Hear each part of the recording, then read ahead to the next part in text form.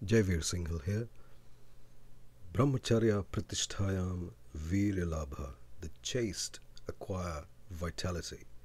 This one line of Sanskrit text, which entered my life around 11 months ago, this one idea had such a huge impact in such a short time.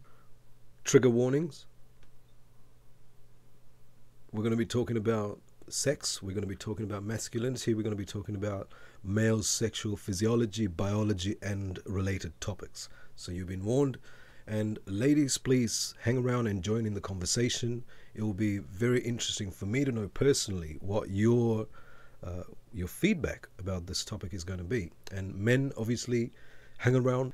I want to deep dive into why I think the ancient practice of Brahmacharya, or celibacy, or sex energy transmutation, as Napoleon Hill spoke in the 11th chapter of Think and Grow Rich, why I think this is an important topic to talk about, and why I think it has a huge relevance to modern men today. Leave a comment, contact me, follow me on Instagram, DM me, let's talk.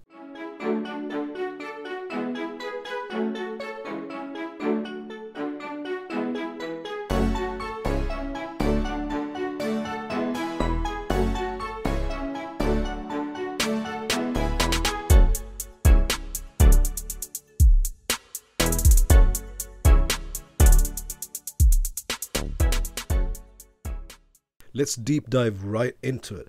Brahmacharya pratisht'Hayam Virya labha. The chaste acquire vitality, or upon the practice of celibacy, one attains power. Why do I think Brahmacharya is relevant?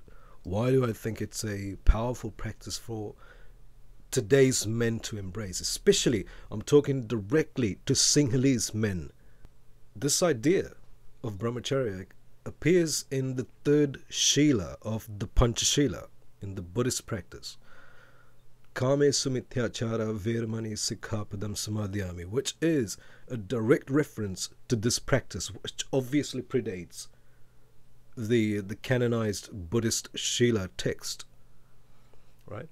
So let's go all the way back. How about that? So here we go. I've written some notes. I'm just gonna dive in here and talk to the camera and just switch back and forth, right? So stay with me.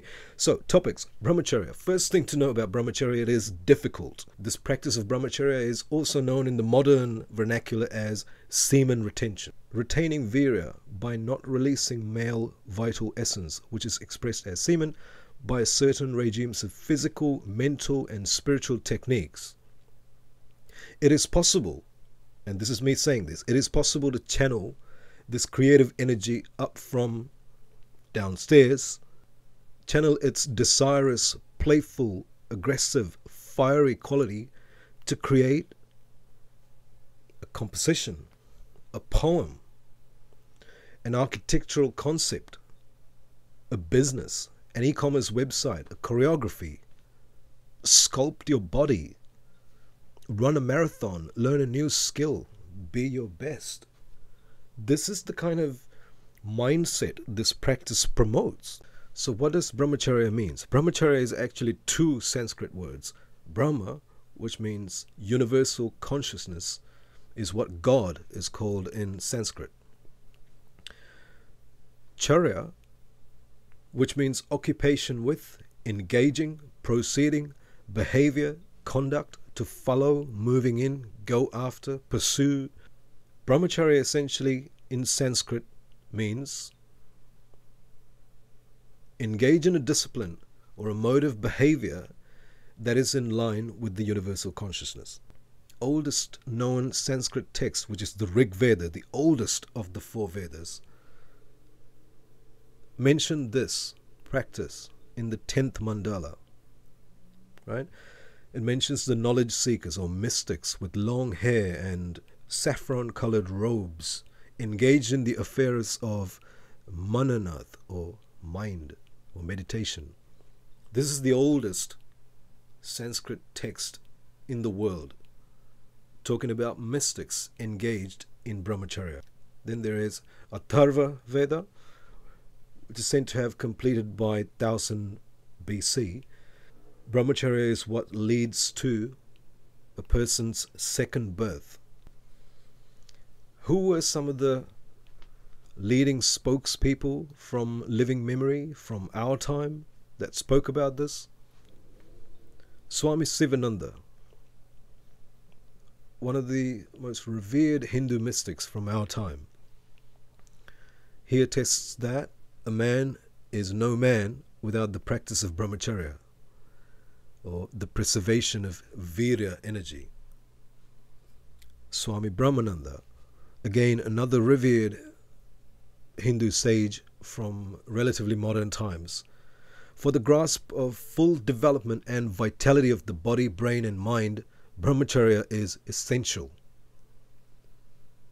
Swami Ramakrishna says, when a man succeeds in the conservation of his sexual energy, his intellect reflects the image of Brahman. The man who carries this image of Brahman in his heart is able to accomplish everything. He will succeed wonderfully in whatever action he engages himself in. I am of Sri Lankan descent. I am Singhalese. And let me just speak directly to Singhalese men why I think we should embrace Brahmacharya as a nation. Just think about that one for a moment while I sip on some coffee.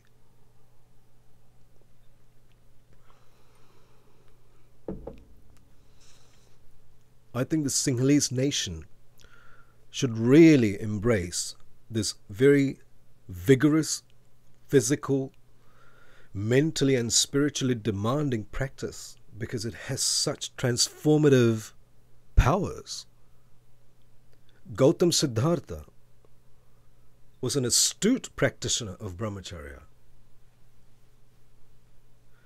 The Panchashila, the 5 basic disciplines, not for the monks, but for everyone. This mentions the practice of Brahmacharya, and it's almost assumed as common knowledge. And let's all remember, of course, Gautam Siddhartha's audience were familiar with the Vedas, the Puranas, Upanishads, all of this Vedic knowledge. They were definitely well aware of Brahmacharya. Outside of India, in China, Taoism in Chinese culture refers to vital energy as Jing, and the practice of cultivation and transmuting of vital energy is considered to be a foundational practice to attain maximum physical, mental and spiritual development. Jing, specifically sexual vital energy, along with Qi and Shen, are known as San Bao, or the 3 treasures. This is Taoism from China. Greek philosophers like Plato, Pythagoras, Socrates have spoken of the importance of this practice. So did the Christian Gnostics, Sufi mystics, anyone and everyone who ventured into the mind, to the inner world, to the betterment of society, to greatness, to pursuing excellence. Many of these greats spoke about this particular practice. And I think we ought to pay attention, and I think we ought to delve into it, and I think we ought to at least start talking about this. Leonardo da Vinci, René Descartes, the French philosopher, the mathematician, Sir Isaac Newton, Nikola Tesla, Florence Nightingale, Ludwig van Beethoven, Jane Austen, Muhammad Ali, Mike Tyson, Steve Jobs, 50 Cent. All of these men and women have embraced this practice at least one period of their life. There is something that makes sense about semen retention. There is something about Brahmacharya. Which brings me to my own experience. Again, towards the end of 2019, having come through a set of, let's say, trying circumstances, personal and professional, career-wise, towards the end of 2019, I started sensing this change. I started listening to things like positive affirmations. I started researching successful people. I started looking and reading into people like Napoleon Hill, Rich Dad, Poor Dad. I wanted to make a positive change. There was this resonant theme towards the spring of 2019. For the first time in many years, I started waking up at 5:30. I started waking up before the sunrise. And I started waking up early and early. And I started moving and getting into the physical body straight away. And I started running. I started going into the gym. I restarted going back into martial arts. And I started meditating, yoga. This whole cluster of habits started forming around me. Cold showers. This is one practice I adhere to every single day, twice a day, cold showers. This is an entire different episode, so I'm not going to even go into that, right? So cold showers, remember that. It's a hyperlink. A year after stumbling on to the Yoga Sutra of Patanjali and the practice of Brahmacharya, yoga and meditation, martial arts and physical exercise, healthy eating. Just the other day I switched on to ketogenic diet. I want to experience that. I want to go and have a go at it. I did a 72-hour fast the other day and cutting out completely carbs and sugar and getting into black coffee and butter and be weird. And I started doing these kind of things. I started re-establishing a connection, like a genuine connection to my body and my mind. Ever since I stumbled on Brahmacharya practice. So I think, at least for myself, for personal benefits have been incredible and visible.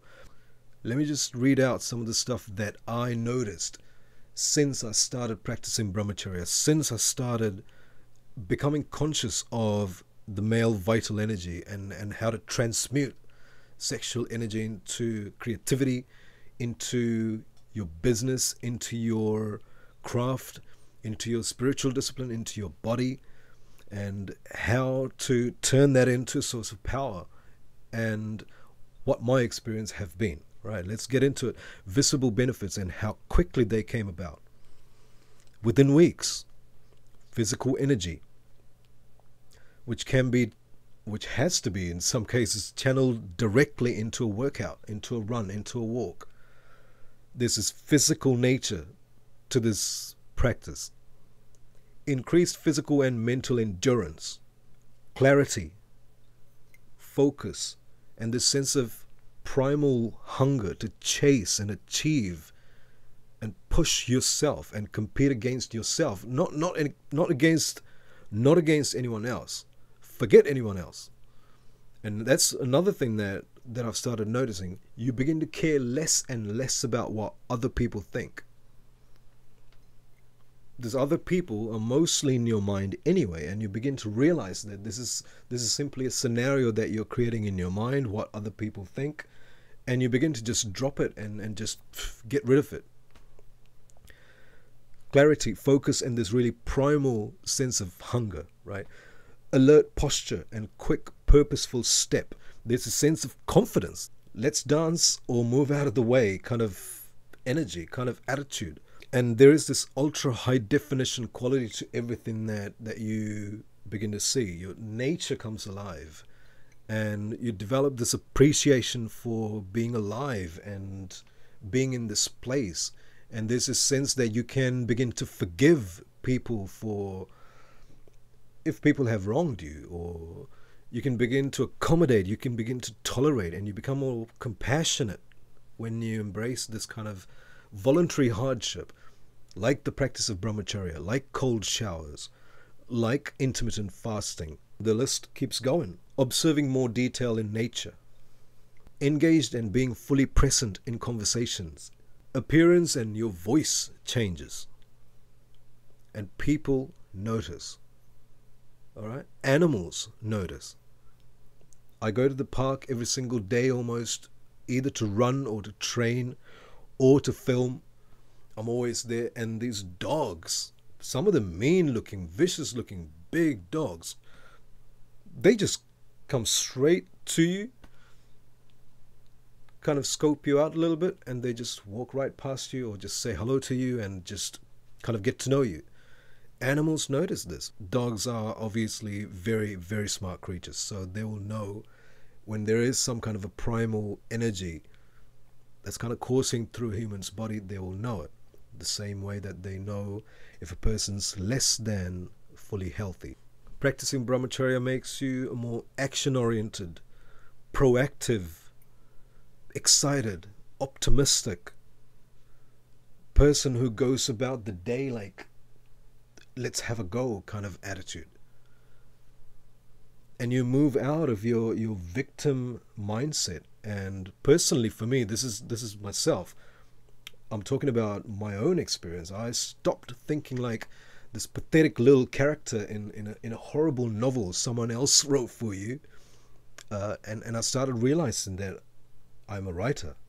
I can actually write this as I go. The moment you begin to realize this, which to me came to me as a direct result of the combination of practices I embraced within the last 11 months. Brahmacharya, semen retention, channeling your sexual energy from downstairs up through the spine into your mind, into your communication energy center, into your heart, wherever that is needed. You retain that power. In Ayurveda, it says it takes 40 drops of blood to produce 1 drop of semen. In the Chinese tradition, it's again something like 10 drops of blood to 1 drop of semen. The numbers vary obviously from culture to culture. How they came about this diagnosis, I don't know. But the idea is there in both sides of the Himalayas, in the Indian tradition and in the Chinese tradition as well. The idea of cultivating, retaining Virya or Jing or male sexual energy and channeling it through yogic breathing techniques, Kriya Yoga, through Vipassana, through Anapanasati, Qigong in the Taoist tradition, whatever the technique that you are aware of or you know, by channeling this energy, you achieve a kind of a sacred alchemy, just channeling this primal creative energy into more imaginative ideas, like a musical composition, like a painting, a poem, a book, a business, a corporation, a novel idea, an equation, an insight. This Virya energy, this creative energy of the universe, when channeled it through practice of Brahmacharya, becomes extremely powerful. And I think it's absolutely important for men to talk about this and embrace this. At least try this. Try this for 30 days. First of all, see how difficult this is. We live in a society that's inundated with dopamine hits all day long. How many times do we pick up our smartphones? How many screens surrounds us all the time, right? Pornography on high-speed internet, ease of access to narcotics, to party drugs. Add on top of that video gaming, bad food, lack of exercise. Add all of these together and that becomes a habit cluster that we talked about. And that makes people less than who they are. It makes less men. I can look back in my life and I was like, dude, you are 40%. And that's moving into the shadow side of the Brahmacharya practice. And that's the main concern. The moment you realize, the moment you begin, the moment you give 7 days of semen retention, there are these insights that come to you. And some of them can be quite alarming. Some of them can be quite disheartening. Some of them can be scary. And I want to just read a little bit more into that. You begin to notice, especially around dusk, things like aggression, impatience, and your mind kind of dips and you begin to feel a little moody around this time as well, right? So this is something that is commonly reported amongst people who practice Brahmacharya. And I think I have the solution simply by looking into the ancient traditions. The practice of arti, or lighting an oil lamp, burning incense after sunset, practicing music, bringing music into the evening raga times.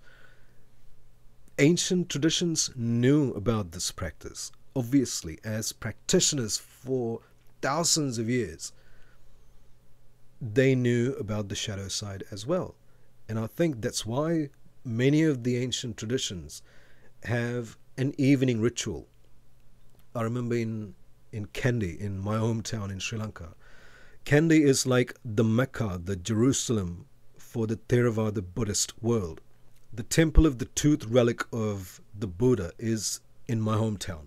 And I remember around dusk, after sunset, the drums would start playing in the temple, right? The incense would start, and people would bring flowers, lotus flowers, jasmine flowers, all of these tropical flowers they would just bring to the temple, light incense, and these temple drums and the trumpets start playing. The Muslim mosques, the call for prayer, the adhan is in the air, and the Hindu temple, the puja time begins around this time as well. So all of these different religious cultures preserve this memory of having to have a certain evening ritual that would elevate the senses, that would elevate the mind to combat this kind of mind dip that happens around dusk. And I think, again, there's merit in investigating into shamanic, religious and spiritual traditions, whether it's the Christian, Islamic, Judaic, or Taoist, or Vedic, Buddhist, whichever the tradition that you feel connected with. I reckon you can go straight into it with no label of whatsoever. Just go into this idea of just arresting your mind, arresting your mammal brain and the dopamine reward system, and begin to channel your creative energy into things like your business, things like your craft, choreographies, dance and painting and music and novels, poems, human things. This, I believe, is what Friedrich Nietzsche mentioned in Thus Spake Zarathustra. Every human being has this drive, this sense of achievement, this sense of betterment. It's almost, as Nietzsche describes, human being is like a bridge between two things. And I think he understood the power of Brahmacharya. As a scholar of both Taoist and Vedic philosophy, Friedrich Nietzsche was absolutely familiar with the idea of transmutation, alchemy of sexual energy, of primal creative sexual energy into imagination, into voice, into intellect, into commerce, into athletics, into combat, into martial arts. All of these positive human experiences and expressions. And he understood that.